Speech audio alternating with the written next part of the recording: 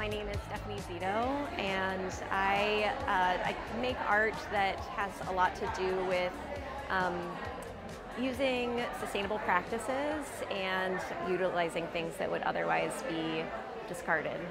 This piece that I have is Pillow Portal, and it is essentially a pillow that is suspended by a fishing line from the ceiling. It's made up of essentially just kitchen scraps and thinking of scraps of time as well. There's also dryer lint on the piece as well, and dryer lint, it's a pretty gnarly substance. I don't enjoy working with it, but it's an interesting material to me because it really captures kind of the remnants of our lives. Part of this piece is my desires for rest, how rest can be hard to come by, driving home this idea of how challenging it can be to discover that. Hi, my name is Adrienne Sloane. The piece that I have in the show is called At the End of My Rope.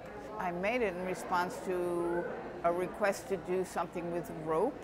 And since I don't work with rope, I found it a little obscure, and At the End of My Rope really spoke to me because this was during the past administration when things got totally out of hand. The noose is a particularly American reference.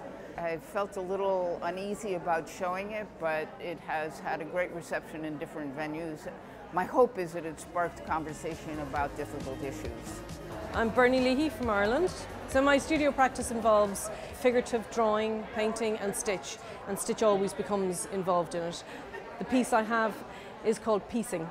I started that piece off by creating an acrylic portrait of myself, and then I cut it up and chopped it up and broke it down into the most important points, the most important elements to create what is essentially a drawing. On top of that, there's a single knotted stitch, which is the complementary colour of the colour underneath. The point of the image is to pare back as much information as possible while still retaining the form where the face is recognisable.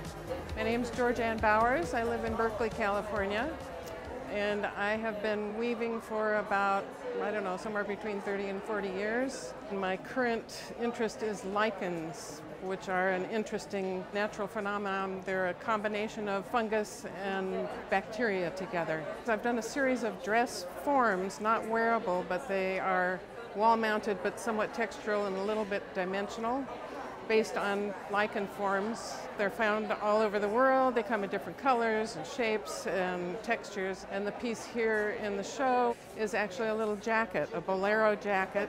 It's double weave pickup, and I wove it flat and then to a pattern and then folded it together and made a jacket out of it. Hello, I am Akiko Kotani.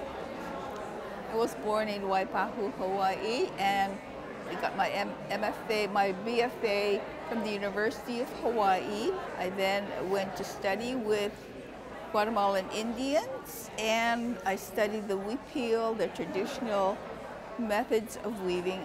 Red Falls is a very large installation, 10 feet high by, I would say 10 by 10 feet and 10, constructed with red garbage bags. Red is to signal women's issues.